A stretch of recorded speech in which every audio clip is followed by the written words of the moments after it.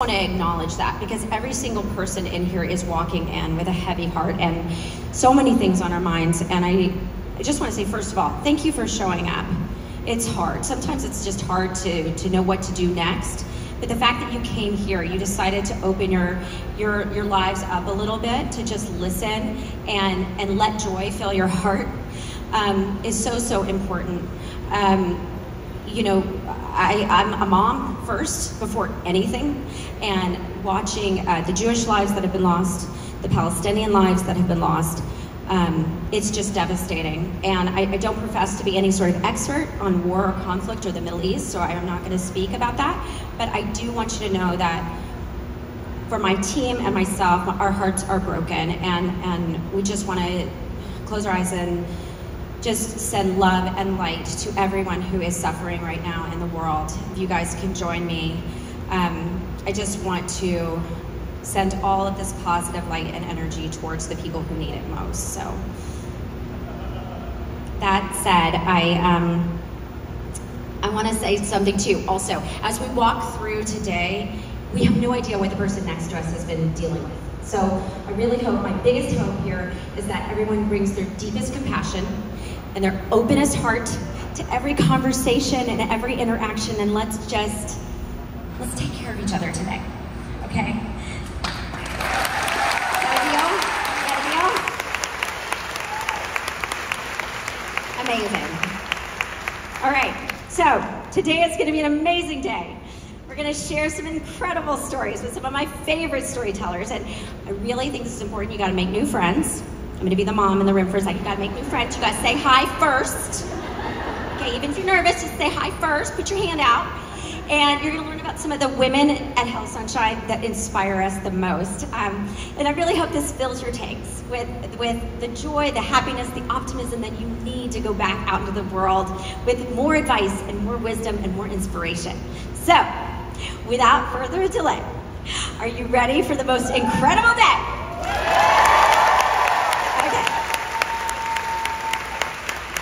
We are going to shine away. So when I say shine, I want you to say away. So I'm going to say shine away. Shine away. One more time. Shine away. Okay, let's kick off our first panel. Who's ready? I'm excited to introduce our moderator, Kenny. She's the Chief Marketing and Growth Officer at AT&T. She is a strategic force. She's an award-winning leader and a mother of 2 daughters. She has earned global recognition for exceptional ability to build, inspire, and scale. Please welcome Kellen.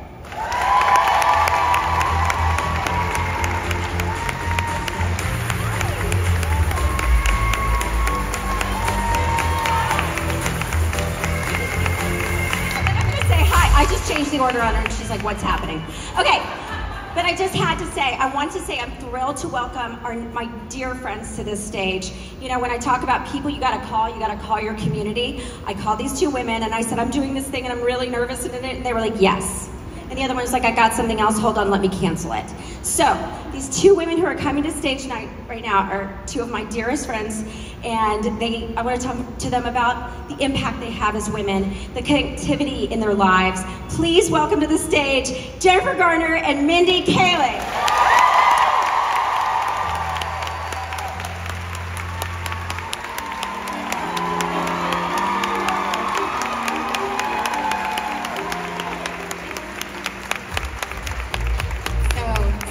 To be here. Hi, we're gonna find our seats. Is that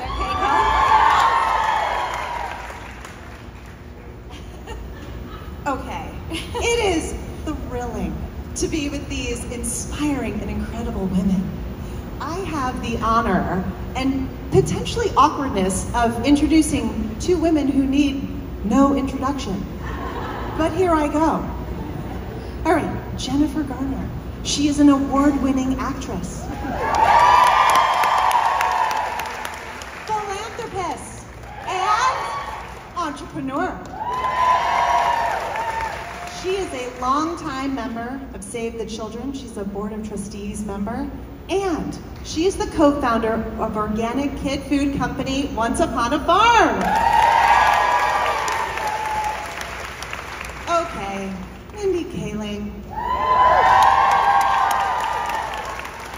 Emmy-nominated writer, Tony-winning producer, New York Times best-selling author, and, of course, world-renowned actor. In addition to all of that, she's also a National Medal of Arts recipient who started her Hollywood career on The Office and went on to create anthemic series like The Mindy Project, Never Have I Ever, and the Sex Lives of College Girls. I knew that one would get a roar. Okay, so since we're the first panel of the day, I think we got to get the party started. Are you ladies down for a quick, rapid-fire set of questions? Let's do it. Okay. What a way to get canceled first thing in the morning. Say something quickly. Yeah. Whatever comes top of mind first, and try and be as truthful as possible without getting canceled, I guess. All right. I'm going to start with Reese. Here are your 7 questions, Reese. Lucky number 7. Only 21 questions to have to sit. We'll do 21 for Mindy. Yes. Okay. Okay. Reese. Yes. What nickname did you have growing up? Ladybug. That was my name. First job. Babysitting. Last Halloween costume. Oh. Last Halloween I was Tippi Hedren. Yeah, from The Birds. Yeah. Which is kind of the outfit I wanted. Guys, this was my Halloween costume last year. No, it's not. Just kidding. Go-to karaoke song. Hound Dog by Elvis Presley. Ooh. Strong choice, right? Thanks. Of course. Super strong. There were like 5 claps. Okay. All right. Favorite ice cream flavor. What? Favorite ice cream flavor? Oh, coffee. Oh yeah, that's a keeper. If you were the winning contestant in a game show, what game show would that be? Which game show wouldn't it be? No, Wheel of Fortune, because I'm a wheel watcher. Anybody else a wheel watcher? Yes. What do you do to relax? What's that? No, just Ditto. You do, I know what you do. You do paint by numbers. Oh, yes. Because you gave it to me for Christmas. Oh, you're right. And now I have my little paint by numbers of flowers. That's right, okay, yeah. I did paint. Yeah. Thanks, yeah, I'm helping out. Thank you. Yeah. Maybe we should answer each other's questions. Because we probably do that for Jen and Mindy. Yeah, pay by numbers. Yeah. Okay, perfect transition. Jen, you're up. You're up. What is your favorite candy? Wait, I don't get to do the one she did? Because I have it all worked out in my head. My nickname was Puppy. I poured church at coffee for $2, or coffee at church for $2 an hour. Church at coffee. Okay, go ahead. Do you guys want to know what her favorite candy is? Yeah. The See's candy that have marshmallows and caramel. First concert you ever attended? Gosh, I really haven't been to that many. The first concert I ever attended was, oh my gosh, I can see her in my mind. She's a favorite. You know who I'm talking about. I'll get back to you on that. I can't Madonna. Not Madonna. Nobody like Madonna came through Charleston, West Virginia. I mean, we all went to see Willie Nelson because he would come through. So Willie Nelson. Perfect. Strong. Night owl or morning person? Both, but morning person. How many books have you read this year? Oh my gosh, so many. I want to talk to you guys about so many books. Okay. Awesome answer. Must talk about one, or you're just gonna leave us hanging like that? Have you read Demon Copperhead yet? No. It's so depressing. It's so beautiful. It's so great and hard, and it tells the story of what's happening in rural America, and it kills me. It's beautiful. Hard. Barbara Kingsolver, right? Yeah. Amazing, amazing. Okay. Must-have ingredient to cook with? Lemon if I'm cooking, vanilla if I'm baking. Ooh, good call. Who's your best friend? My bestie? Your bestie? I have a lot of besties from different points of life, but I would say overarching, I'd have to give that up to N. King Salaka. Who do you call for work advice? Right there. Same person. Same person. Who is your favorite actress? I mean, come on. Come on. You can't get better. These were the questions I was given. Okay, Mindy, now you're in the hot seat. Yes. Okay, here I am. What is your favorite color? Yellow. What is the last book you read? The Paris Apartment. But honestly, whatever Reese Witherspoon tells me to read. When Reese opens that book, I'm reading that book. Good call. What song puts you in a happy mood? Song puts me in a happy mood. I'm a big Swiftie. I love that song Delicate. That's good. What never fails to make you laugh? Okay, on The Office, Michael Scott played this character called Prison Mike this one episode, where he was like this very probably offensive guy who'd been to prison. He was like a tough guy. So Steve Carell playing Prison Mike on The Office. Who do you call for mom advice? Reese Witherspoon. We all call Reese Witherspoon. Who do you text the most? I text Reese kind of a lot. But by the way, it's not always advice. Sometimes I'm just like ranting. And I'm like, can you believe this? I was treated this way. And she's a good person to rant to. I love it. And who is your favorite person in the whole world besides your children?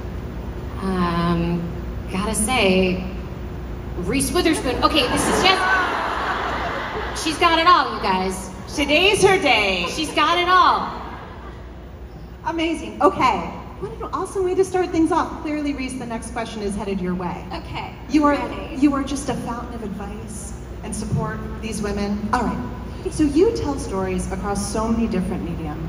What do you look for in a good story, and how has that evolved over the course of your career?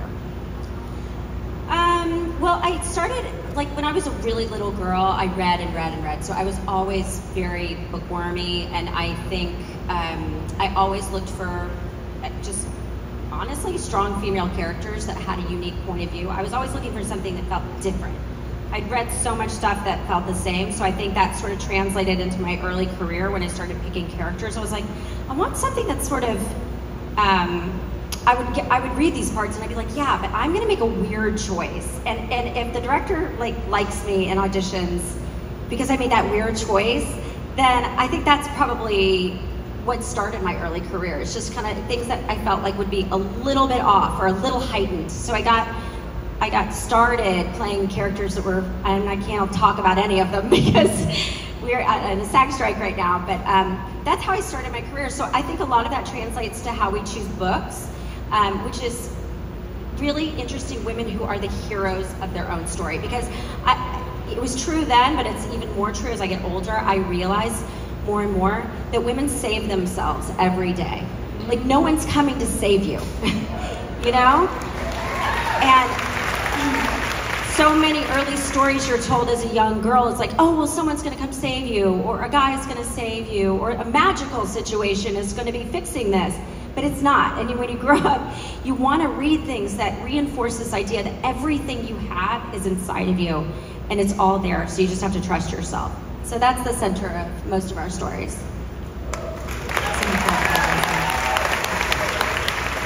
Okay, Jen, you're also somebody who started your career as an actress, but you blossomed into so much more.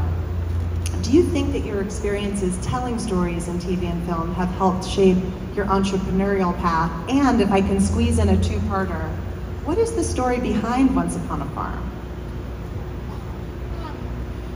Well, I would back it up and say that, yes, I've always loved telling stories. When I was in elementary school, my talent at the talent show was telling a long-form tall tale. And it was called Soap. And I still remember just having the elementary school in the palm of my hand, Oakwood Elementary. And it was so much fun. And I still feel that way. I love so much just stories, beginning, middle, end, the messiness of it, the not knowing where it's going. I'm so thrilled to have that be part of my job. But I realized early on that part of my storytelling could help women tell stories who weren't able to tell their own.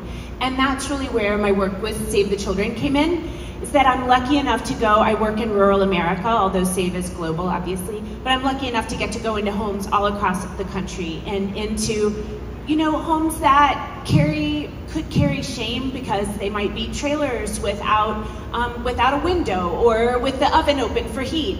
But I get to go in there and bear witness to what moms and parents and caregivers are going through in order to raise their kids in less than optimal circumstances. And then I get to tell those stories. And that has been just kind of the biggest gift of my life. And I think that all the work that I've done up until starting working with Save 15 years ago really helped push me forward in that way. And then that's also part of how Once Upon a Farm came to be, because we started realizing that in fundraising for Save the Children, we were going more and more to big organizations and to big companies, and that business was pushing philanthropy in a way more than foundations were. So Mark Shriver, who's been my boss at Save Forever, said to me, you know, if you really want to change philanthropy, if you want to help Save the Children, go start a business and build Save into it from the beginning. And that was part of it, that Nicole and I started looking for a business that I could be part of on the ground floor and insert Save into the mission. So that, and then of course, I was lucky enough to meet Cassandra Curtis, who had started Once Upon a Farm, and I loved her food. And then John Foraker, who had run Annie's, he and I came together, joined them and joined her, and then we've been off to the races. Congratulations. Can I just say, I have a 3-year-old and a 5-year-old. Once Upon a Farm is such a staple in our house. It is so delicious. Yes, I eat my children's food in their pouches sometimes, but it's like, I'm a busy single mom. I'm also lazy, so having easy access to super healthy food and then knowing that you really care. Like, she's like on the farm. I don't know if you follow her on Instagram. She's on the farm, she's making sure there's like, so I'm like, oh great, I don't have to do it because I know Jen Gardner is. It's really amazing. This is the nicest thing anyone can say to me. It's made with so much care and love. Thank you. You can tell. Thank you. I love that you have that side of you. I would never do that. I'm so impressed when people do stuff that I'm like, oh God, that's like so incredible. So I'm appreciative because it's such a great product. So thank you and congrats. Since Mindy's got the mic, here's a question for you. You have such a distinct voice and an incredible sense of humor. It's universal in all of your work. Can you talk about the story behind Why Not Me and why it was important for you to write that book? Yes, absolutely, thank you. Honestly, it came out of real impatience because I was on The Office for 8 years and they have, I know because of, I'm keep messing this up, but because of our strike that we're on right now, we're not supposed to be mentioning a lot of projects, which, side note, is why I'm not mentioning a project that they did together that was so amazing and such, it was the mystery that they worked on, and I watched every episode and was on her Instagram and her Instagramming what happens next, but normally we'd be talking about that. So one of the things that's amazing about writing books is that when I was on that show, I loved it, but I had a very small part. And I'm an ambitious person and an impatient person, and I wanted to be able to have my voice out there, and Twitter wasn't enough. And I felt like I had these stories that I wanted to tell. Some of them were funny, some of them made me angry, some of them were sad, like about my mother dying, and I wanted to be able to tell those in my voice at my own pace, not in 140 characters. And that's why I did that, honestly. It was just because I felt like I had a lot to say. Impatience can be a huge motivator. I love that Patience point. is my primary motivator. And money, my need for money. Impatience and money, you heard it here first. Okay, Reese, you've championed so many stories throughout your career. You have been the rocket fuel when it comes to changing the narrative for women. Can you talk about how bringing stories to life that are representative of the storyteller, how they're so important to you, and maybe speak to the importance of it? Right, well, when Hello Sunshine started, I think it was really important to me. I touched on it a little bit at the beginning, but the power of female partnership was really the rocket fuel that started the company.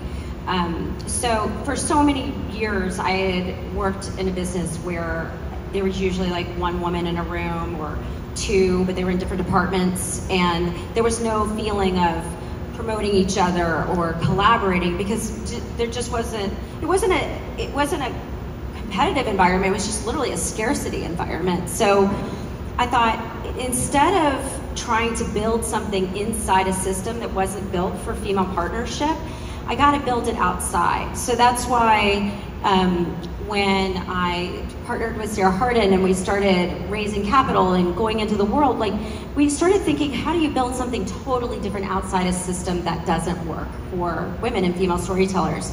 And so that female partnership that started with Sarah and I then started with building each part of our company in a way that leaned into the fact that we had worked with all these amazing women. I was actually friends. Like, when I sit here and look at Mindy and Jen, like, we were personal friends before we ever worked together. I called Mindy, I think I met her at something, and then I called her after I read Why Not Me, and I was like, we have to sit down.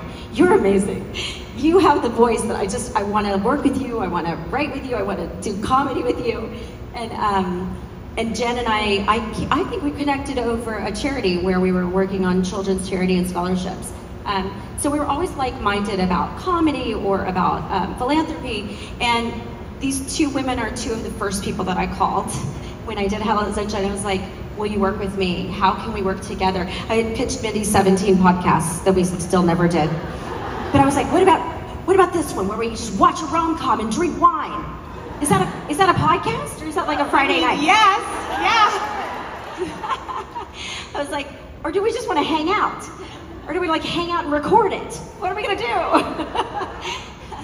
And of course I call Jen every time I'm like reading a great book, and I'm like, do you want to star in this? Do you want to do that? Okay, but Jen, I'm like, I want to be protective of your time with your kids, because I know you're going through a lot right now, and this is a lot. So is this a good one or not? So it was just about the excitement of being able to work with my very dearest friends too. And I'm very, very lucky and fortunate that being in this business, I've been able to build these kind of friendships, you know, but with women who are equally supportive and encouraging and lift me up. Can we talk for a second about who Reese is to women in this community? Do you mind if I digress? Because I think back to, first of all, I think back to being pregnant. I think, you know, this one was sitting next to me. I think back to going through a very public, very hard moment in my life. This one was right there, and the way I needed to get through it was dance cardio.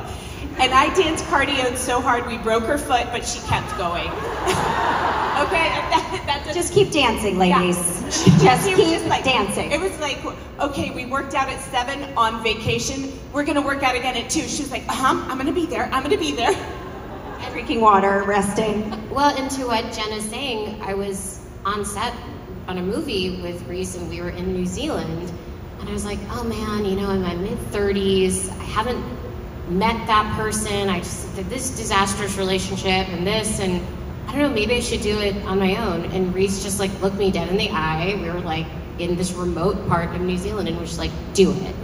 And I did it twice. And that's a scary thing to embark on. And sometimes you need that person. I mean, I think we see Reese as an entertainer. She's obviously so funny and so talented.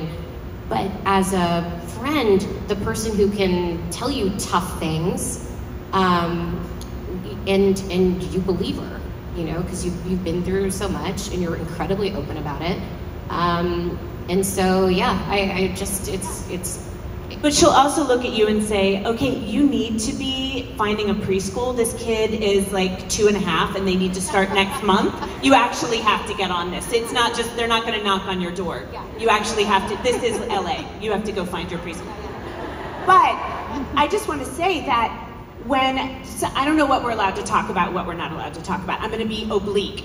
When women got together, actresses, and talked about things in our industry together, you and me too, Those meetings happened at Reese's house. And it was the first time I'd ever sat down with that many actresses in the same room, that we weren't like passing each other at an award show in big dresses, where we just sat. We've been siloed off. The one place that doesn't happen, and the place that started the change, where that no longer can happen, is Hello Sunshine. Thank you. And it's just true. Yeah. It's just true. Thank you, both of you. That is incredible. Okay, you're all mothers. How has motherhood impacted the stories you want to tell, the stories you want to bring to the world? I mean, I remember growing up and the stories were so cool. I remember like Sigourney Weaver and Holly Hunter and just like incredible women in movies. And and I remember, like, I always send many clips from this show where there's 4 Southern women at a design firm. I can't say what it is, but you know what it is. And she's like, yeah, I get it. You like Julia Sugarbaker. Like, I get it. You want to be Julia Sugarbaker? But I was always obsessed with comedy and things were light and optimistic and stuff. And I think that's the kind of stuff I want to put in the world. I came to this realization, and I'm sure you guys are going to find this shocking. I'm not meant to be like doing dark, heavy, intense, heavy, horror, gore, darkness movies. People like to see me do light movies. And I was like, okay. And it's not always like, it doesn't put you in the cool kid club a lot. I don't care. I don't want to be in the cool kid club. I really don't. I want to make optimistic stuff that makes girls excited to be women in this world, because it is a wonderful thing to be a woman in this world. Yes. Brilliant. So every single one of us on the stage believes that when you connect women, you can change the narrative. Jen, can you talk about some of the more important connections you've made in your career and how your life experience has changed the types of stories that you want to tell?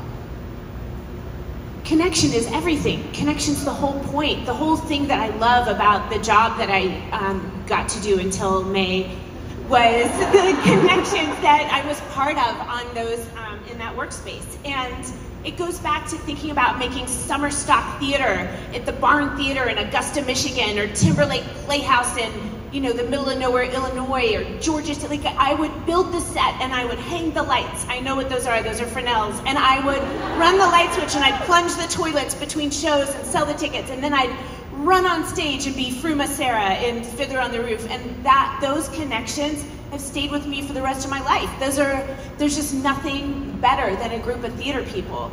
And to get to make that your actual job, like when I think about missing going to work, I miss the focus pullers and the dolly grips. And there's a show that you work on that has a lot of the people working on it that I had when I worked for you on a show that I worked on.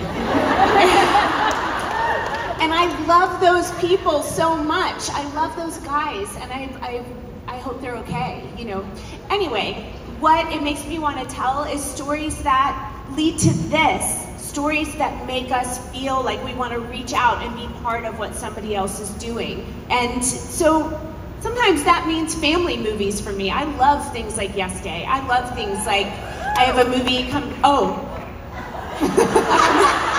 have another one similar from We love you in family movies. We love family movies. Anyway, that. Thank you. Before I get knocked out of my union, I'm gonna boop. Mindy, what kind of stories are you looking to tell next? And what kind of connections would you like to make in the future to bring those stories to life? I think I am similar to these two, where I think life is hard for everyone, right? And when we come home, there's so many external pressures in our life, internal pressures we put on ourselves, and I want to be entertained. I don't want to watch something that feels like a homework assignment, and I don't want to watch something that is trying to make me feel bad about my choices.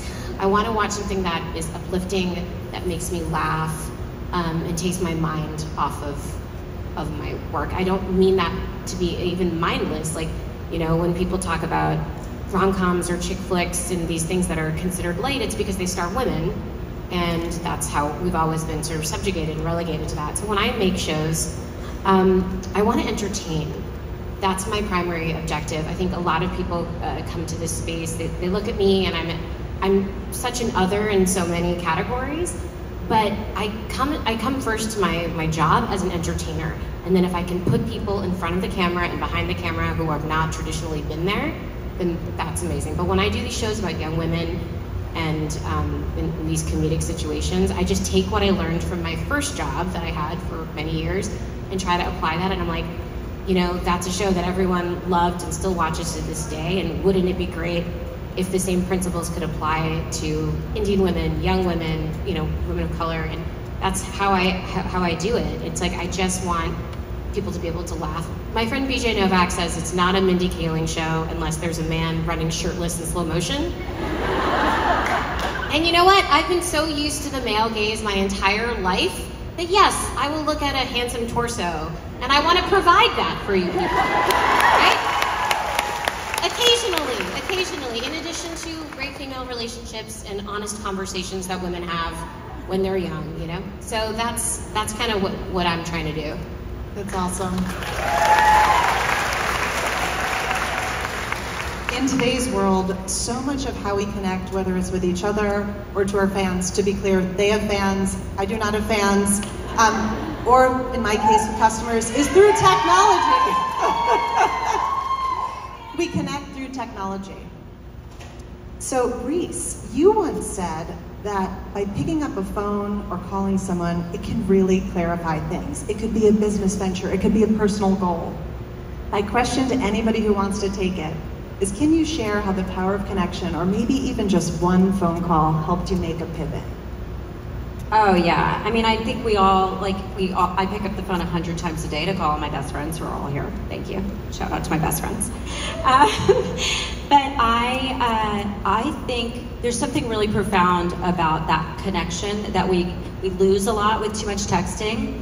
And I recently had something yesterday where I did not want to make the call. I did everything to avoid making this call, y'all. I took a really long shower. I did extra conditioner.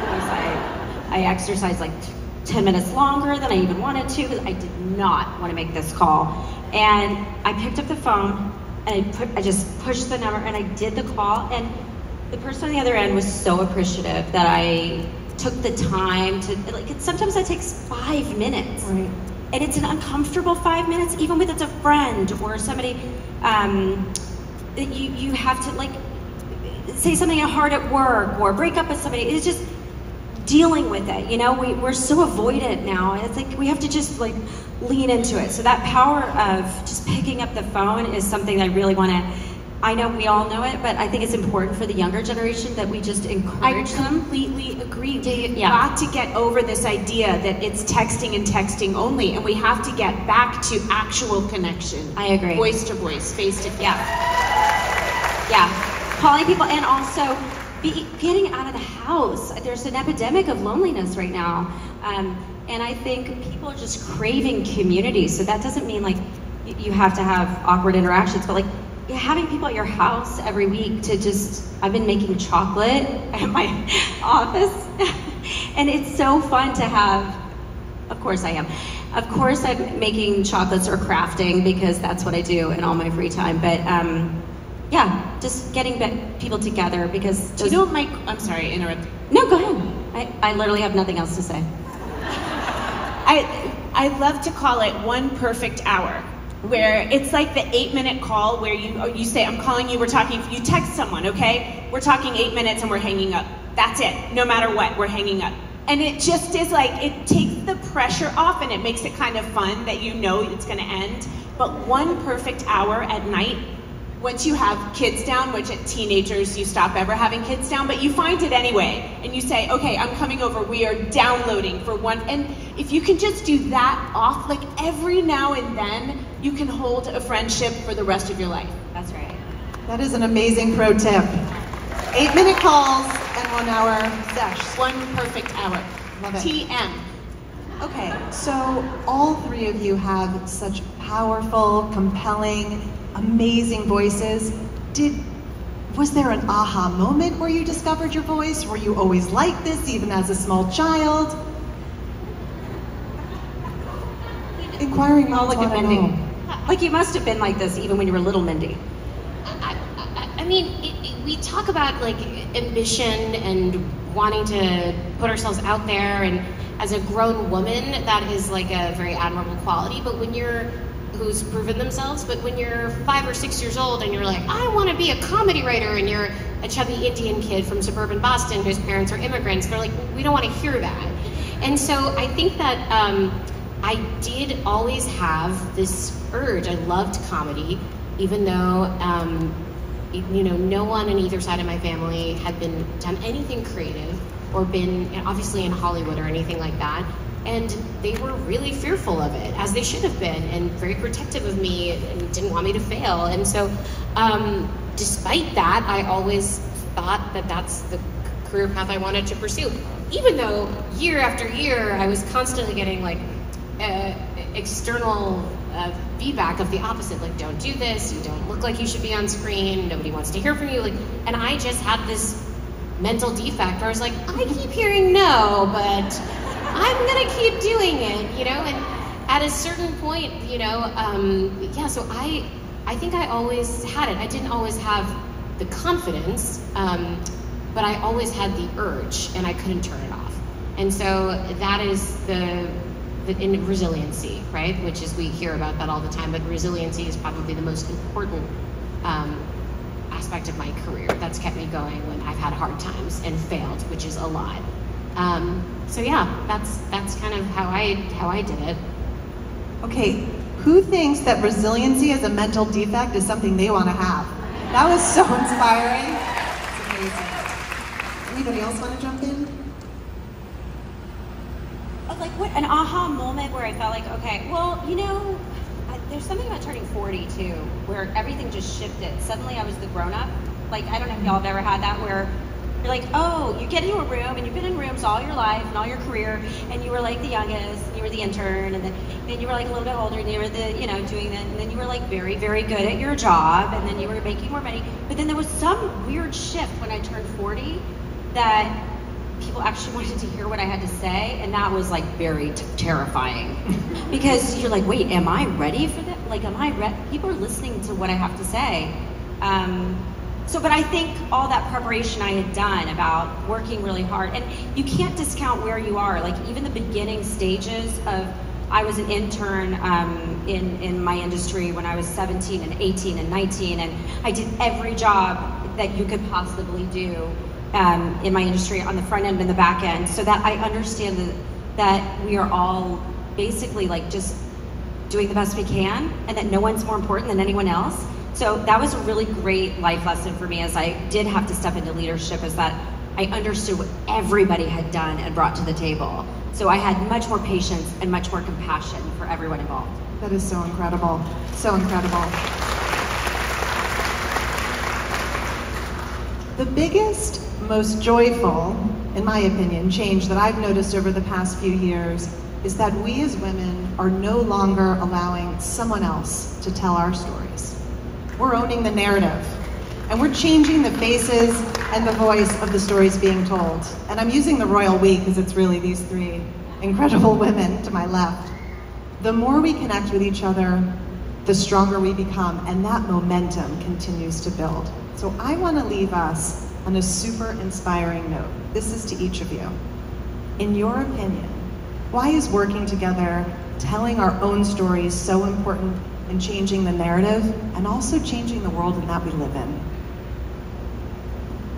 Well, we're finally reflecting back what women see all the time in each other and in themselves. Instead of just giving them some vapid idea of what it is to be the wife, the girlfriend of the man who's out there doing everything, we're showing them themselves, because we all know that, I'm sorry, there are a couple of men in this room. Oh, rough. They're the friendlies. They're the we friendlies. all know, and they do too if they're here, that we are the ones who make it all happen. So it's about time.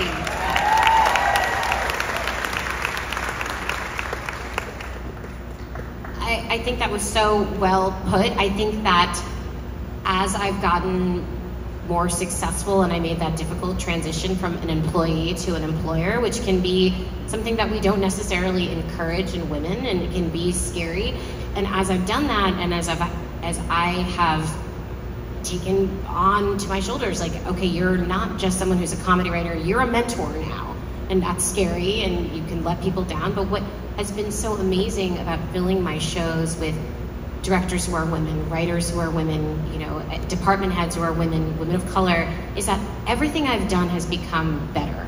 And I get an insight into things that you see, whether it's on a college campus or it's about an Indian family and things like Ganesh Puja, these specifics that are just good for business, right? People are seeing things they never got to see before, but we've all seen, and I get to be the person that puts them on screen. And that just feels, even though it's something that we're used to, feels innovative because we've just been starved for it for so long. So it's just been, it's been such an exciting time to take advantage of those things, and the things that I used to think were a liability back when I was 24 are now my most valuable assets. Yeah, that's really well said, Mindy. I like that. Yeah, because you don't know what your superpowers are. You get older, you're like, oh, that's my superpower. I just want to say, too, first of all, I want to shout out the men in the room. I want to say something, like, the fact, like, there are men who are so deeply interested in celebrating women's lives. There are so many dads, there are so many brothers who stand behind all of us and all of our work and stand on sets, and they are like, go out there, do this. We're so excited you're here. The women are in charge, finally.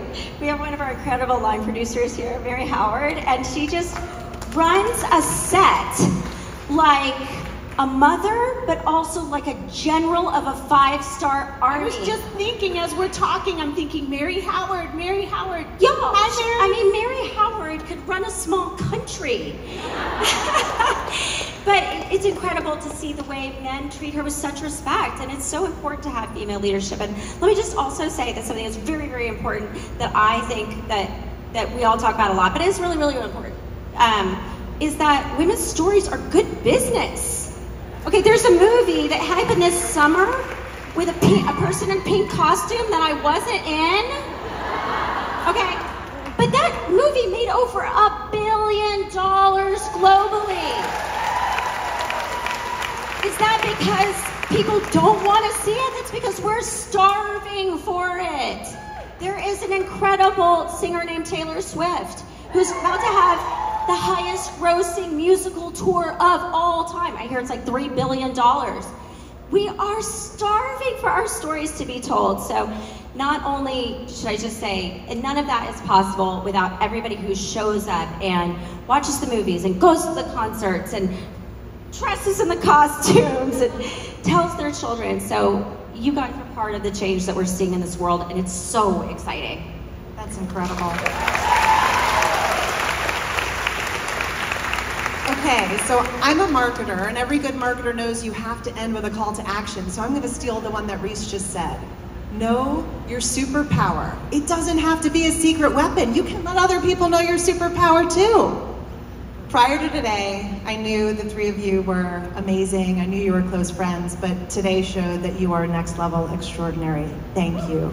Thank you. Thank you so much. Thanks, you guys.